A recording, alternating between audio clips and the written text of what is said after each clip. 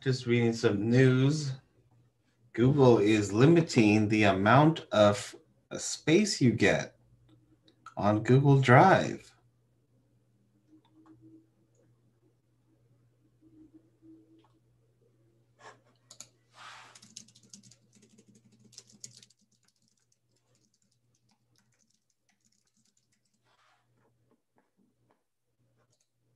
Kind of crazy.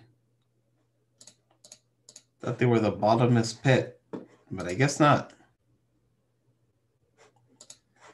It used to be unlimited for like academia, for example, and now they're making it 100 terabytes. And they're giving everybody a year, a little more than a year, to shrink down or start paying extra.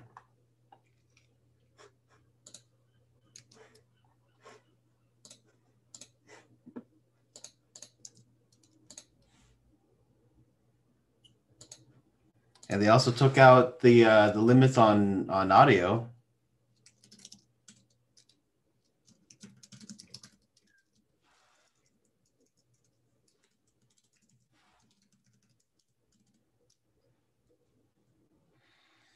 Oh, you know, it is a business, and going completely unlimited doesn't bring as much money until you start limiting folks. So it makes sense that they're trying to find ways to make more money.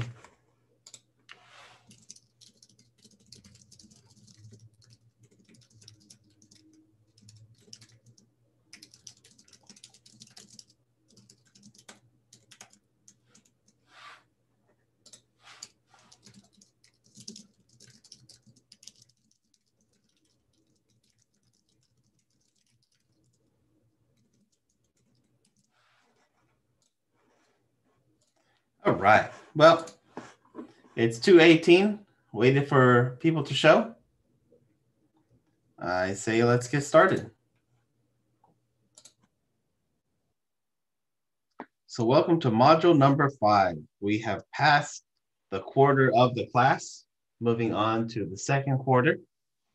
Time is flying. As always for this class, a picture for the week.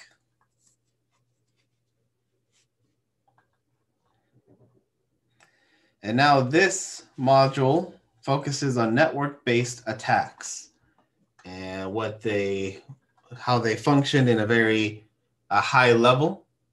Your lab will deal with more in-depth analysis. Actually, it's one of my more favorite labs to do in the class. So, networking-based attacks, beginning with interception, with the most infamous of them all, the man in the middle. It involves an attacker inserting themselves into a conversation between two parties. The actor will impersonate both parties to gain access to the information being sent, and neither legitimate party is aware of this happening. The tool of choice for many for this is EtherCap, usually done in a local network. They will simulate an access point or simulate the switch or the router and get the victim systems to connect to them, and through them pass packets on. It's not that hard to deploy in v4 networks. v6 a little bit harder because IPv6 doesn't use ARP, but it is much easier to deploy in v4 networks. There is, of course, man in the browser. And honestly, anything that is listening in between two legitimates will be a man in the, and then whatever. So like man in the middle, man in the browser, man in the network, there's all kinds of those. So just understand that the man in the section is just intercepting. So for example, man in the browser is exactly that. The attacker intercepts and manipulates communication between a browser and the security mechanism of the computer. For example, through a Trojan browser extension, through any add-ons, or through forcing the browser to use a more insecure format like HTTP. Man in the middle resides exclusively in the browser, and that may make it hard for standard antiviruses to detect. It also means that there is a big emphasis on browsers because a lot of things are occurring through them. Since we use a lot of services now through these browsers, they are a program that you as security professionals should be keenly aware of. A replay is a variation on the man in the middle. Replay attacks will make a copy of a legitimate transmission, like a packet, before sending it to the recipient, sending it at a later time. A simple replay would involve capturing logon credentials between a computer and a server. When the session ends, the replay would be used to log on. Although cryptography can be used to thwart a replay attack, there are many instances in which cryptographic communications can be manipulated. An attacker could capture an administrative message sent from an approved network device to a server and use that to breach a service. Replays can be prevented with random keys, valid for a limited amount of time, using timestamps in all messages, and other methods. So for example, Windows falls prey to this because, like we saw the other week, it is very easy to replicate a Windows password. So if you can grab the hash, you grab that message being sent, it is a piece of cake to save it and resend it on the network later. And as long as the Windows server doesn't think anything's different, then it'll easily approve and let it go on. Don't you love Windows? Another type of network-based attack is poisoning. Starting with the old ARP spoofing. Like I said, the tool Ettercap does this just fine, where it will start telling other devices on the network, I am this IP address and this is the MAC address for it, in order to trick other systems on the network to update their tables and start sending traffic another way. So instead of it going, for example, from A to B, as it should, the attacker will modify both the ARP tables through just flooding the network until they update, and then they'll start sending traffic through the attacker. Now, ARP attacks can be fixed by rebooting the system because ARP tables are stored in RAM. So if you ever think your local network may be compromised and your data is being sent another way because your ARP table was poisoned, just restart. That'll clear the table.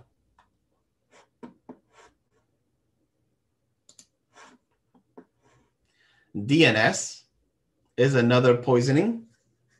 It substitutes fraudulent IP addresses from the symbolic names. DNS poisoning can occur in two locations: locally, in the host table, or on a DNS server. Every single device that connects to a network has to have a host file, which in anything Unix related will be an etc host. For anything Windows related will be in the Windows folder, System32, drivers, etc, and then there'll be the host folder. You have to be a super user to change that file. External DNS works not by attempting to break into the system, but exploiting a protocol flaw and convince the authentic DNS service to accept fraudulent entries. If the DNS server does not validate those entries, it'll store them and then distribute them out to legitimate users, thus poisoning not only itself, but also poisoning all the other devices on the network.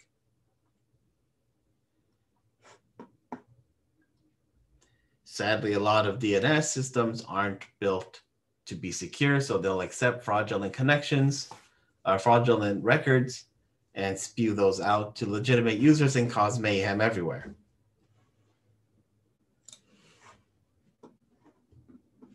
Another is privilege escalation. This attack exploits vulnerabilities in software to gain access to resources that a user normally would be restricted from accessing. One type of this is the vertical privilege escalation, which you see here. If a malicious person logs in as a user or a service user, they will do their best to work their way up to NT authority or to root and gain full access to the entire system. There's also horizontal privilege escalation, where if one user doesn't work, maybe I'll try another user, and maybe through that user, I'll gain enough privileges to work my way up.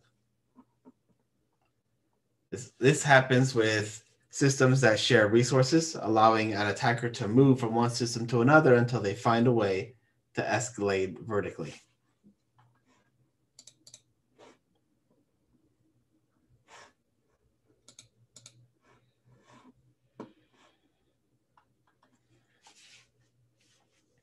One common way of attacking a server is through denial of service. Denial of service is really an annoyance. I tend to do this whenever I do career days at elementary schools, where I'll ask for 2 students from the group to stand up in front of the class. And then I have the entire class tell the 2 students who are standing with me 3 sentences at the same time. And the 2 students who are standing there with me have to capture as many sentences and say them back once everybody is done saying their 3 sentences. Now, kids being kids, they understand that they want their sentence to be the one remembered and said back. So, it takes a split second for them to realize I need to be louder than everybody else in the class so that my sentences are heard. And it just becomes one big loud noise for a good couple seconds as all the kids try to yell their sentence above everyone else. And the poor kids who stand in the front just take the full brunt of this. And then when I ask them, well, what did you hear? They typically say nothing, or they'll say whatever was the very last sentence spoken after everybody else spoke. That is basically denial of service. It's just an overwhelming of high volume of bogus requests that a system just can't respond to legitimate requests as it's trying to process the overwhelming high volume. There are some subcategories of DOS, like Smurf, where attackers broadcast a network request to multiple computers, but changes the address from which the request came to the victim's computer, making it appear as if it's asking for a response. Each of the computers then sends a response to the victim's computer so that it's quickly overwhelmed. There is the amplification.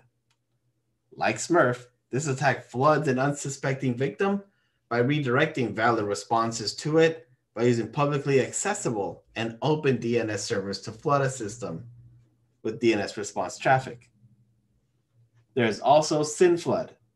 Attacker sends a SYN segment or SYN packets to the server, but modifies the source address of each packet to a computer address that does not exist or cannot be reached.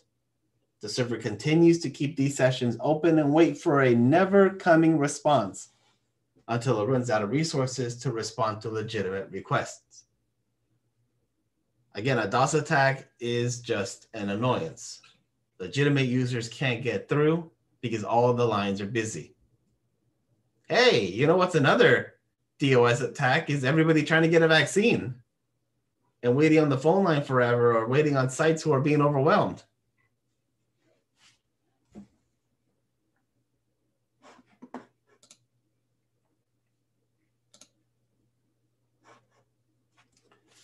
Moving on, we're going to spend most of our time this week on web server application attacks.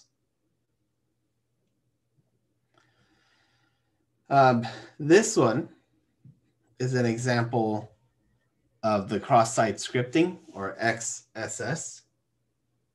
Attackers take advantage of web applications that accept user input without validating it before presenting it back to the user.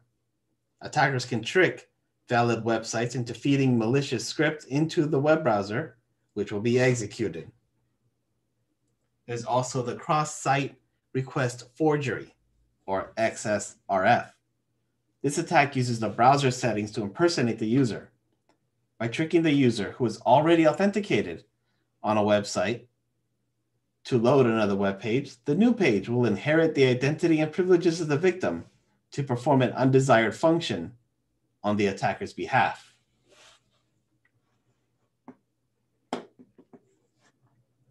There is also SQL injection, or as it's known, SQLi. This is the number one type of attack, the number one issue with web server applications. The two that I just covered before are number 7. This is number 1 on the list. This attack inserts statements to manipulate a database server. SQLi introduces malicious commands for the server to run. You will be playing with SQLi this week. We also have things like hijacking, session hijacking, which an attacker attempts to impersonate a user via stolen session token. There's URL hijacking. Attackers purchase domains that are spelled similarly to actual sites in hopes that a user will mistype and go to their site. Domain hijacking, using domain pointers that link a domain name to a specific web server changed by an attacker. And clickjacking, users tricked into clicking a link that is other than what it appears to be. Adding on to the more ways things can get attacked, buffer overflow, a process that attempts to store data in RAM beyond the boundaries of a fixed length storage buffer. Because running programs as buffer have a return address set, a buffer overflow can take that spot and run malicious code. For example, spewing out all the users that are logged in, or being able to read RAM and dump information.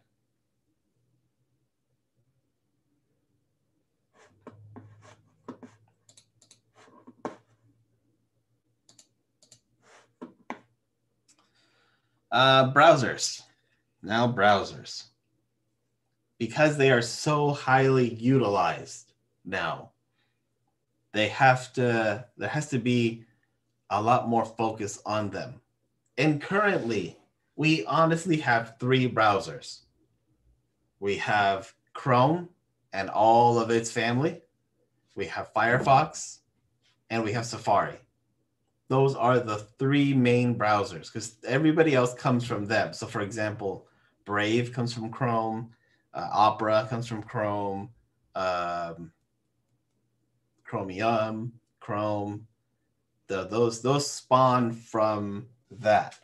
Firefox has things like Iceweasel and Tor, and well, Safari. But these are really the 3 browsers that exist.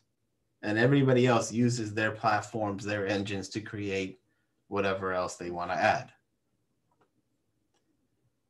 So it's important to make sure that these browsers are up to date, that these browsers are doing what they should, because it's very easy to run things like extensions and plugins and add-ons that could end up hurting them, like running code that they shouldn't, and thus being a vector for attack and successful infiltration of a network.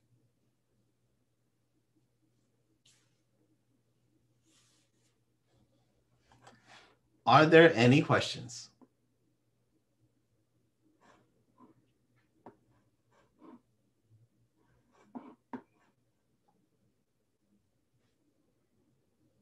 Looking around.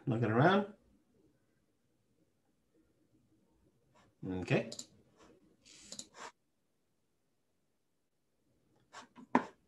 Make a quick video of this, and then I'll explain the lab, which will take some setup this time.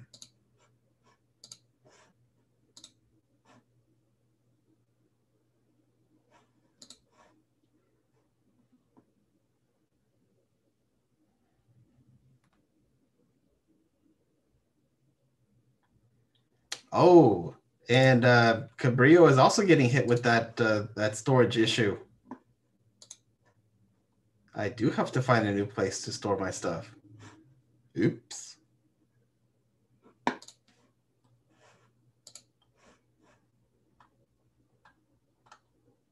Because who did the math? There we go. 100 terabytes per organization ends up being, what, about 10 gigabytes a user? Yeah. I already eat 2 terabytes. Oops.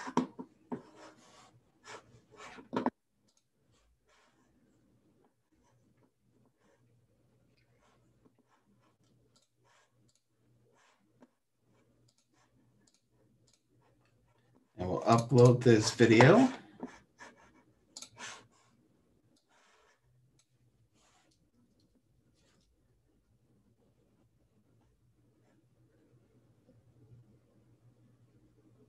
There we go. CIS 75, Module 5 lecture. And we'll put it in the 75 playlist.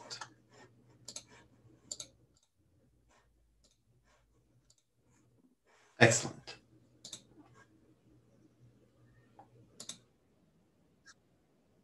Okay, so this week, you are going to get hands-on into the world of web application exploitation. In order to do this, you will need to use Burp Suite. You can do this on most OSs. The instructions I have here are for Windows, but don't feel that you have to do it on Windows. So this is what the lab says. You'll install Burp Suite. Again, you don't have to install it into Windows. You can install it wherever you want. It is a GUI-based tool. And you'll use the browser within in order to do the labs. The labs are all on the Web Security Academy, which I'll show you in just a bit. So the easiest thing is to use a VM because it's easy to throw away afterwards. The regular E2 medium will be just fine. You want to make sure that you're using the one with desktop experience, so you get a GUI. Then, of course, you'll do like you have already, where you'll set a Windows password. You'll log into the system. You'll go to local server and turn off the Internet Explorer Enhanced Security configuration. This is what allows you to download stuff without the error showing up. If you have set this up right, that's how IE should look. It should say it's not enabled. Then I suggest getting whichever browser you want, because you'll need 2 browsers. Once you're in, and once you have downloaded your browser, then go to portswigger.net/burp and download the free burp. You do not need to pay for burp. You can get the free, especially because you're starting to learn how to use this. There is no reason why anybody should spend any money. Download the latest version of burp, of course. And then you'll go through the process of installing it just like any usual program. The first time you run it, it'll ask you what kind of project are we running. The defaults are perfectly fine. We're going to run a temporary project, and we're going to use the defaults. That's perfectly fine. And then within burp, once it's fully running, you'll go under proxy, and you'll use the embedded browser. Now, let me switch my share.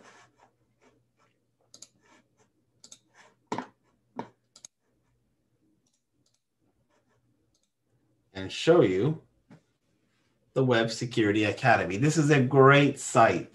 If you want to get into web security, this is the place. You will need to sign up. It's totally free. Once you're signed up, you'll be able to access the labs that go within. So, for example, SQLi. It does have some learning. They'll have some videos to talk about. You can see some examples. You'll read about it. You'll get down to this lab, for example. By clicking it, you will get to here where you will do, for example, a SQL injection vulnerability. They give you the question, and then you click on this to access the lab. You need to be logged in order to access it. But once you're in, you can figure out how to make this happen. If you get stuck, it's perfectly fine. You're learning this for the first time. Check out the solution.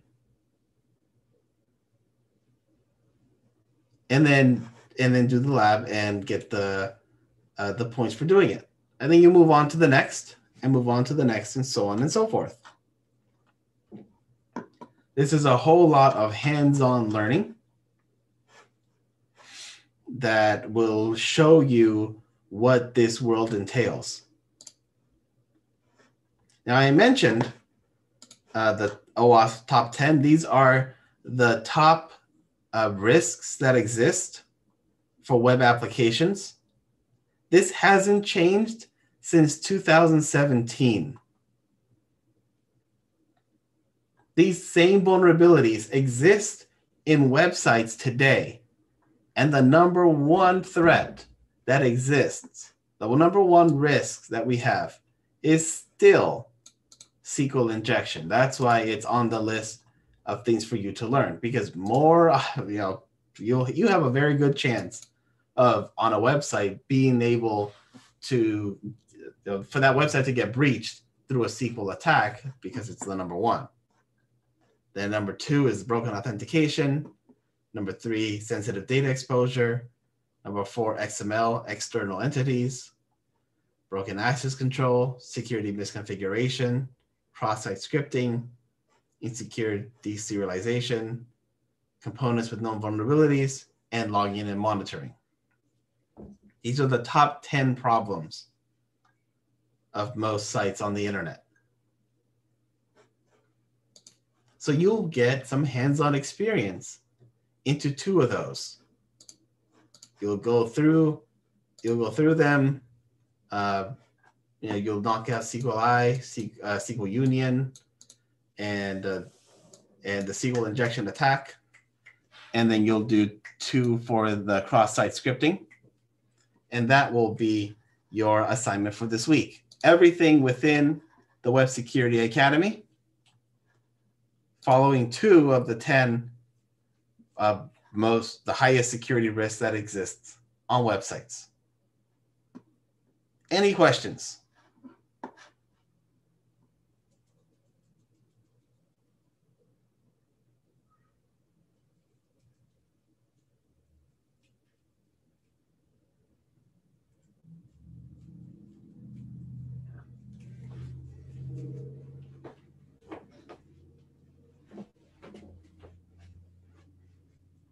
The Bay Area OWASP meetings are monthly. You can follow them on Meetup. There is one tonight about getting your security dream job. Highly suggest signing up and attending. If you have noticed in the class, there is a section for you to attend and get points for attending those meetings. Right here. For OWASP and Pacific Hackers. I just decided I'm highlighting the security dream job because I think that is, they're all relevant, but it's definitely an interesting talk.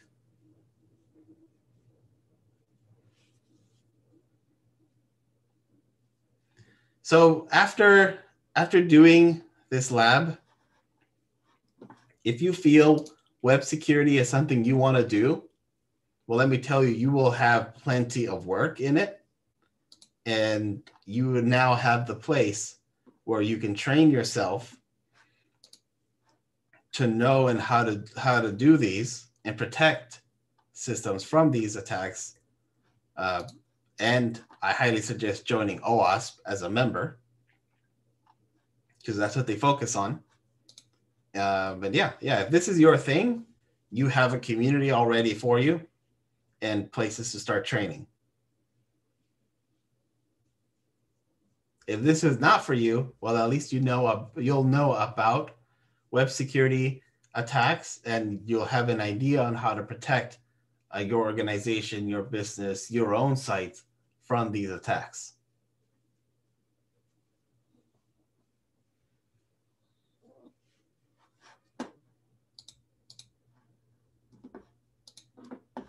Any other questions?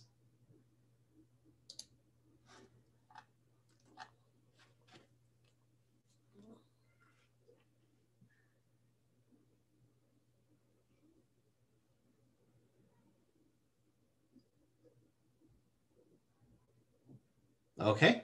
Well, as always, you know where to reach me if you have any questions on Discord.